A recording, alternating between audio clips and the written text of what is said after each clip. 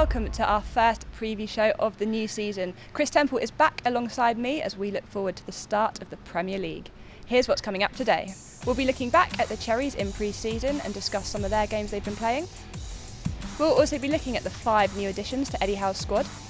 And finally, we'll be looking ahead to the season opener against Sheffield United tomorrow. Well, we're going to start by looking back at the pre-season schedule, but before we do all of that, it's good to be back, isn't it, Kris? It is good to be back. We've got some very sort of Bournemouth summer weather here going on behind us. Hopefully it'll be like this tomorrow as well. And it is good to be back. Pre-season, it can always feel a little bit long because everyone just wants to get going in the Premier League, but it's been an important pre-season for a number of reasons. But yes, it feels like only yesterday I was stood next to you, Zoe, to be honest with you. Well, this time last week we were playing Lazio and Lyon in a double header, and that Lyon result was something that was quite impressive, wasn't it? Yeah, obviously the game the night before against Lazio was probably a few too many goals for Eddie Howe's liking. We know he'd rather have a gritty 1-0 than a 4-3, but yeah, the Lyon performance was really good. Some notable names in their team. Interesting the way Eddie formed his 2 playing 11s as well, in terms of a couple of partnerships that he put in the same team, which was interesting to see going forward, and how he may shape his Premier League team as well. But I mean, the strikers have been going well, even in the games before that as well. Callum Wilson's been in the goals. Dominic Solanke's been in the goals, which is useful as well. Ryan Fraser obviously has been in the goals.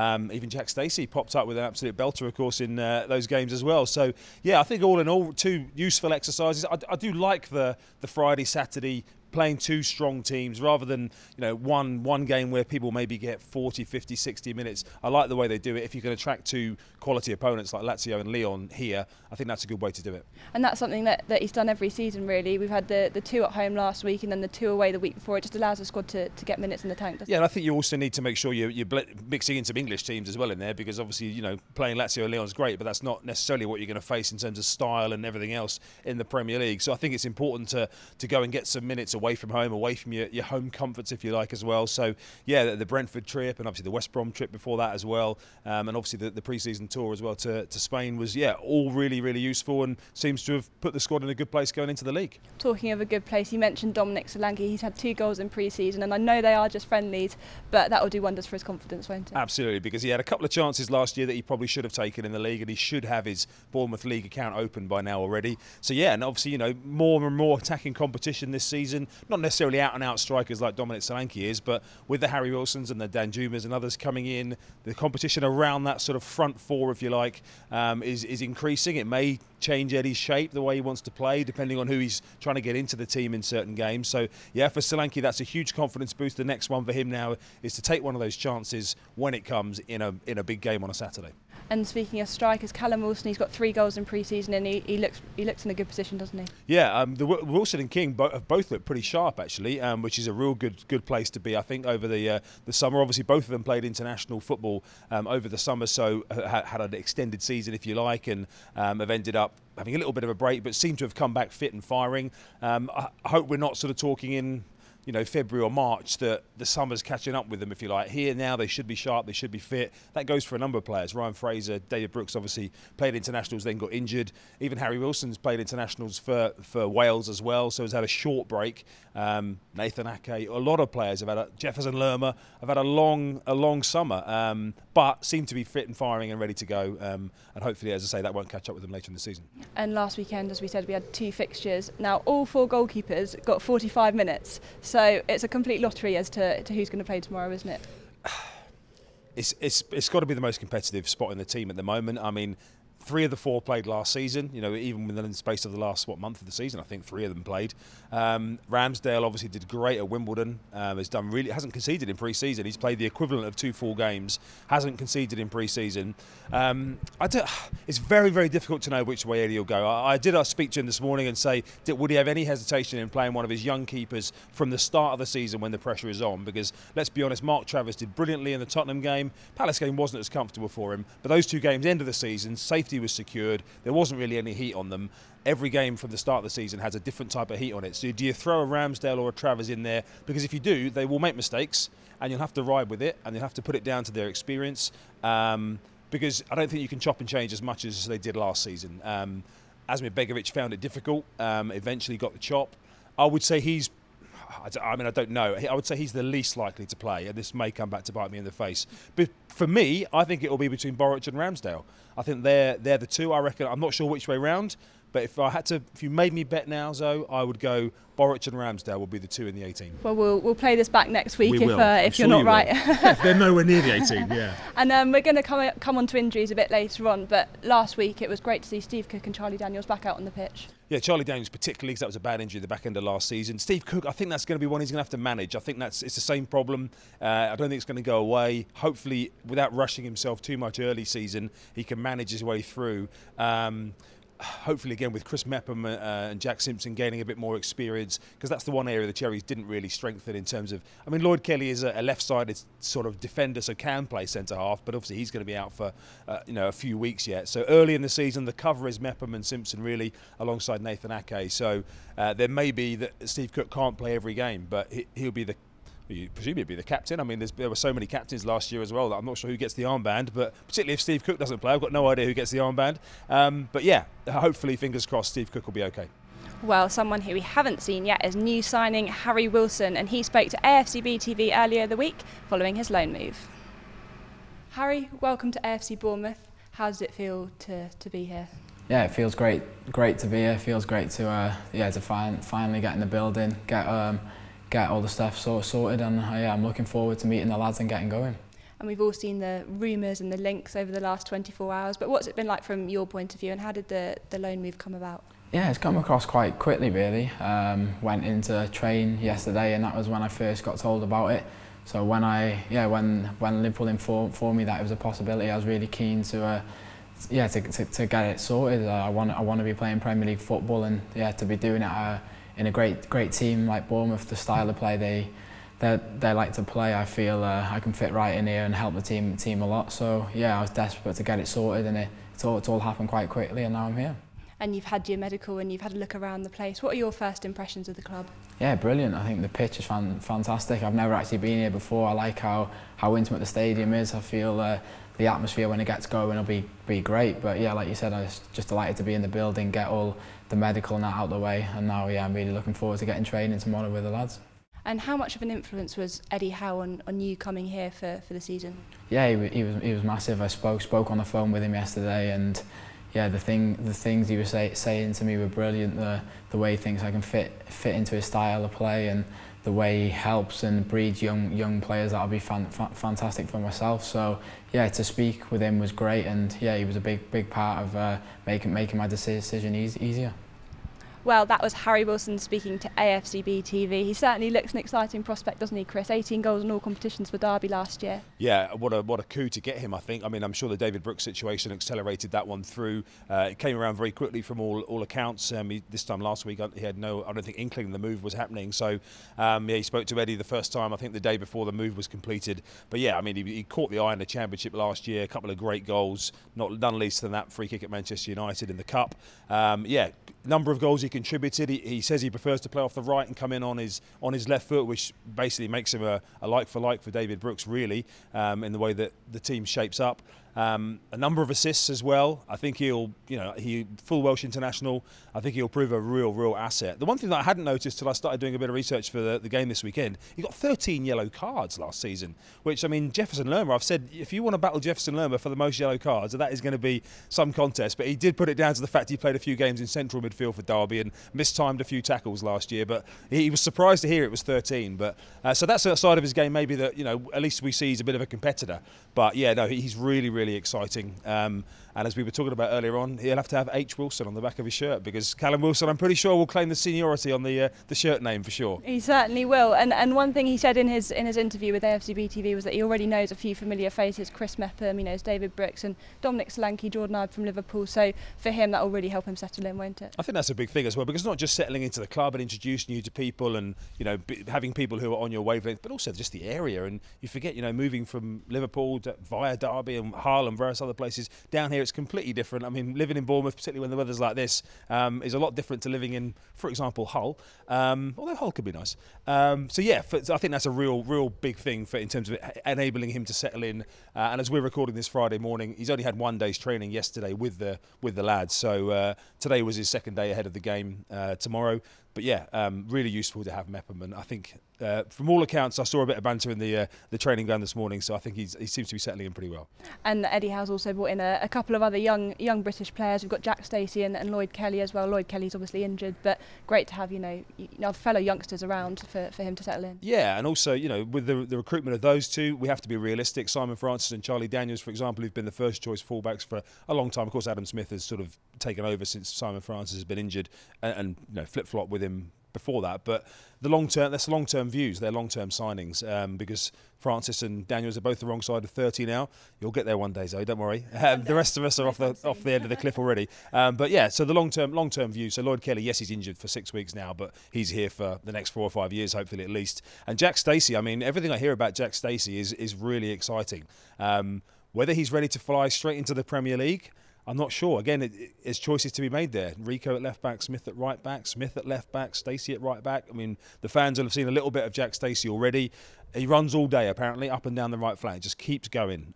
So I'm really excited to see him and how he adapts from League One last season to the Premier League, because that is a big jump. Well, someone who does have Premier League experience is fellow new signing Philip Billing, and what do you make of him? He played well here last year against Huddersfield. Yeah, I've liked him when I've seen of him. He's again, what a presence, 6'4" central midfield. You don't get many of them. So extra height from set pieces, because the Cherries aren't the biggest team.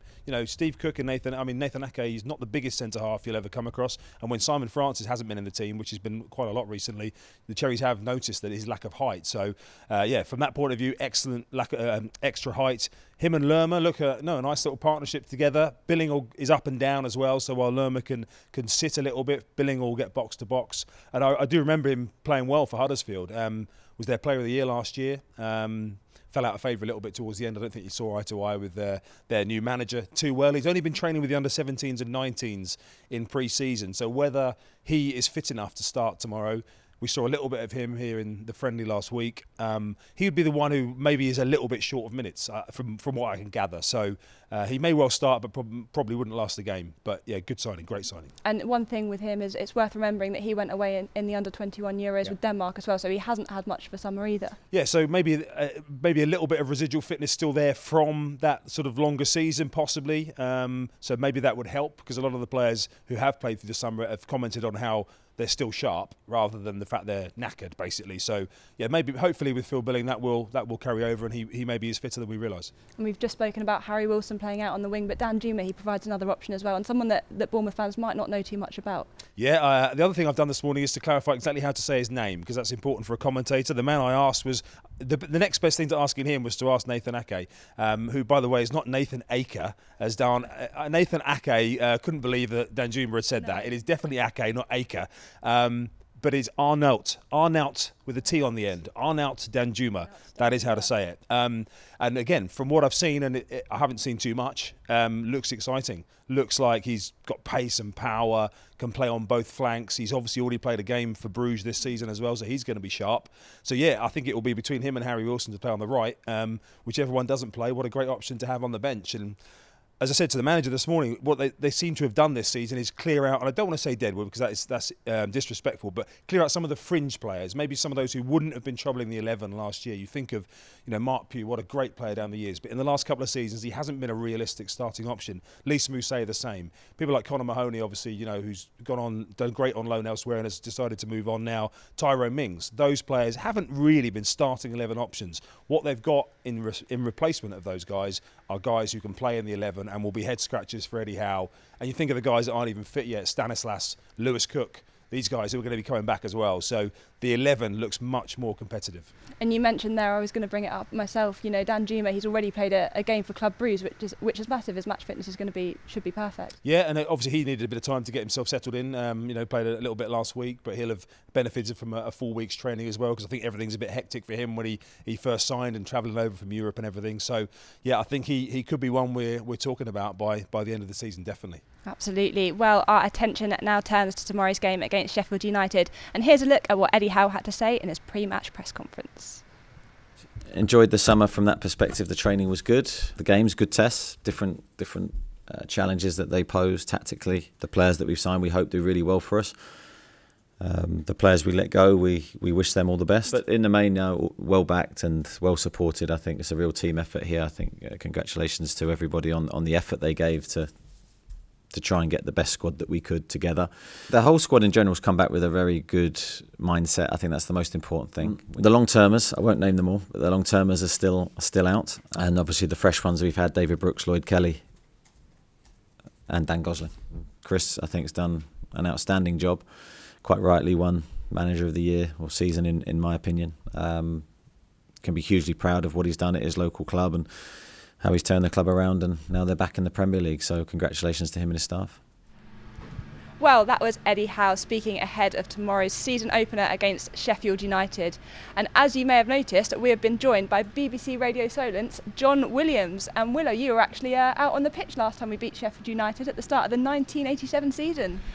Yes, a long time ago, but it was a really good win. First game of the season. Sean Brooks scored a marvellous volley from 25 yards. It was a real good day, roasting hot, I can remember. Big crowd, very tense, but we managed to get the 1-0 win. It was a great result.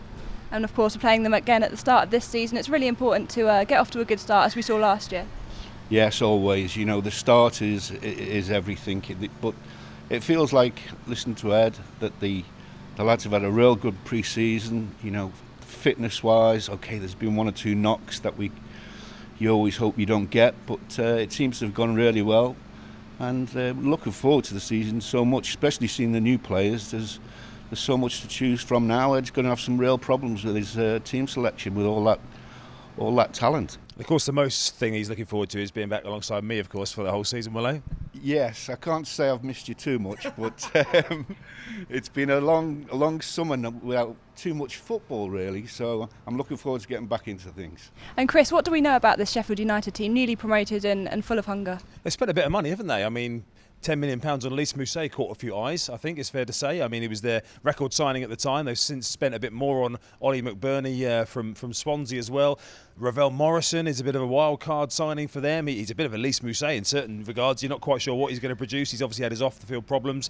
You know, one or two others as well, but they've gone with the core of their championship team, who they have quite a unique way of playing. The question is, have they added enough Premier League quality? That's the biggest, or Premier League experience as well. That's the biggest question for me. We saw, for example, I mean, Cardiff struggled last year with a lot of championship level players. Really, Fulham the same, didn't massively strengthen, came in with a lot of championship players and ended up paying the price for that. So, you know, they have spent, I think they spent more money in the last 4 weeks than they spent in the last 14 years, I read somewhere, which is a fair indication they have had a crack at it. They've thrown some money at it. Chris Wilder's a canny manager. He's not a fashionable manager by any means, but he's sort of served his apprenticeship through the years as manager at Northampton and at Oxford, at Halifax before that as well. Would you have played against him, Willow? He's a right back.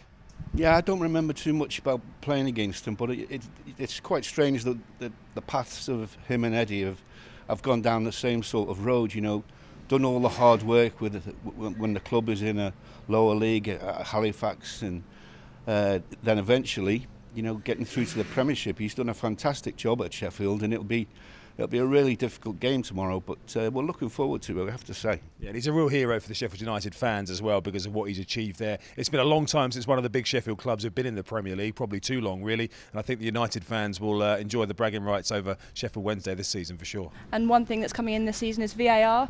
As Eddie Howe just said, it's going to be a game changer, isn't it, Willow?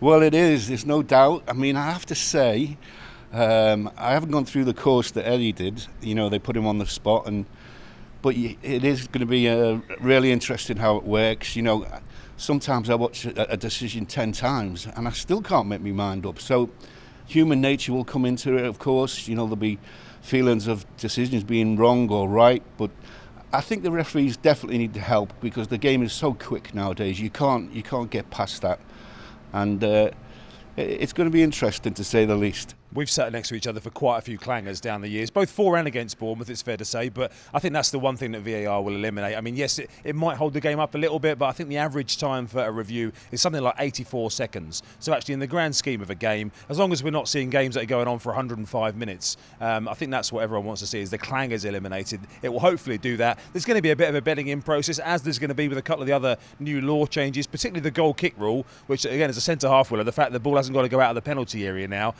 we've seen, you know, teams have evolved it by the centre half stepping into the penalty area because a striker was about to nick it, so the goal kick had to get retaken. I mean, as a centre half now, how would you fancy about that? Yeah, it's another game changer, isn't it? I mean, we've seen Kingy nick a goal from the goal kick, and it's going to be quite interesting to see what people do.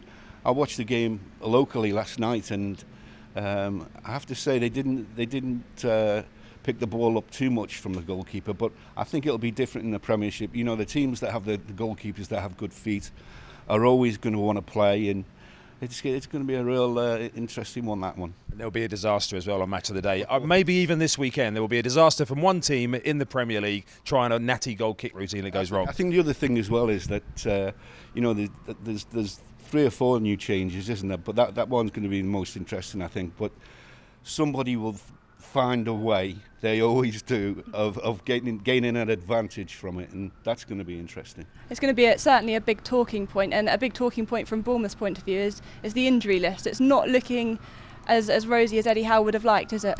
It's not. I mean, they've been so unlucky last season with so many different injuries, and then this season, you know, Dan Gosling picked up an injury just passing the ball with his left foot. David Brooks picked up an injury, a serious one, setting up a goal in a pre-season friendly. Obviously, Lloyd Kelly got a bit of a clattering tackle in training, which is a bit unfortunate, particularly for a new signing as well. When you look at the guys that are coming back, Lewis Cook, Simon Francis, Junior Stanislas, Charlie Daniels, all still working their way back to fitness as well. So I think that's one of the main reasons, particularly they moved for Harry Wilson, was David Brooks' injury. Harry Wilson will probably play off the right-hand side or be certainly competing with Danjuma for that role. So yeah, the injury list, I mean, it is pretty remarkable, isn't it? That you think last season was a one-off bad season, and already 2 or 3 serious ones this season. Yes, I mean, I don't know the reason why these things keep happening. Just bad luck, I suppose. I don't, you know, things are a lot different now in terms of the pace of the game. So, you know, perhaps that has something to do with it. But when you pick injuries up in training, that's very frustrating. But happens to everyone. You just have to knuckle down and get on with it. There's no way around it. And Willow, just before we let you go and we leave all of you at home, I am going to ask you for a score prediction. Oh, well, of course, 2-0 Bournemouth. 2-0 Bournemouth? He already says 1-1, so that's... Chris, do you want to hazard a guess? I think Bournemouth will win tomorrow. I do think it's a helpful start. I mean, Eddie Howe would never say that, maybe not until after the game, but beating Cardiff at home, a newly promoted team, I think Sheffield United, you would expect them to take a bit of time to bed down. I think Bournemouth look a good squad this year. I think if the new players are ready to go, Philip Billing straight in, potentially, Danjuma could be straight in, Harry Wilson's had a full pre-season with Liverpool, he could easily be thrown in straight from the start as well. So I think attacking-wise, it looks a real good squad. The only question mark, I think, is Steve Cook, whether he makes the game tomorrow with his groin injury. We saw him feature last week, so we may see, you know, probably Chris Mepham would come in. So to give you a short answer to a very long answer, I think Bournemouth will win. I'm not going to go 2-0. I'm going to go 3-1. 3-1. Well, there you go. If you are over 18 and you do want to hazard a guess at the score for tomorrow's game, you can go onto Mansion's website and take part in their new game for this season. That's all from us today, but we'll see you here tomorrow at Vitality Stadium to cheer on the Cherries in the first game of the season. Bye for now.